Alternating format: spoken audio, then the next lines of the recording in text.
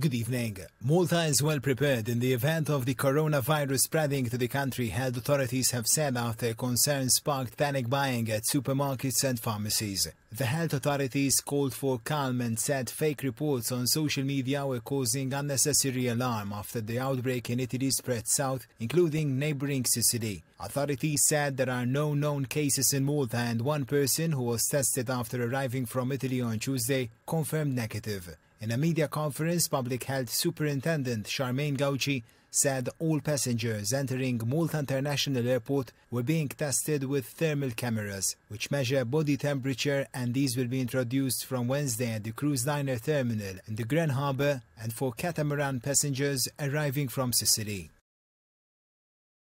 Prime Minister Robert Abela said Malta can no longer tolerate the situation where it disproportionately deals with the burden of irregular migration without the help of other EU member states. He was speaking in a meeting with Home Affairs European Commissioner Ylva Johansson. Robert Abela said that no concrete action had been taken in terms of finding a European solution to the migration issue, notwithstanding many discussions having been held.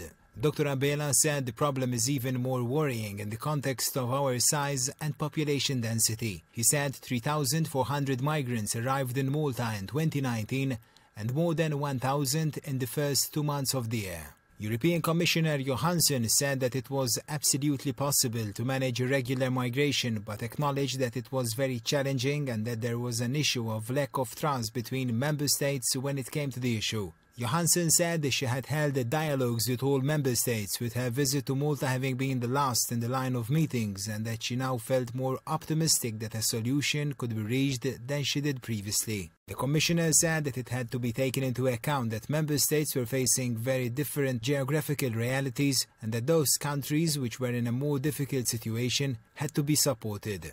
The European Commissioner said, however, that any way forward would have to be adopted by all EU member states. It is difficult, she said, but possible.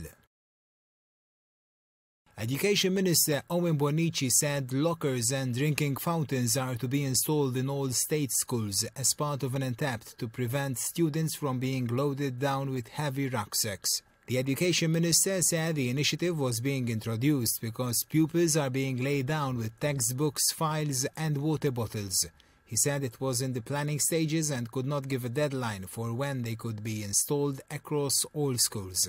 He also announced guidelines on the weight of school bags and how they should be packed. Studies carried out among students aged 8 to 13 years indicated that over 70% had a school bag that exceeded the recommended bag weight.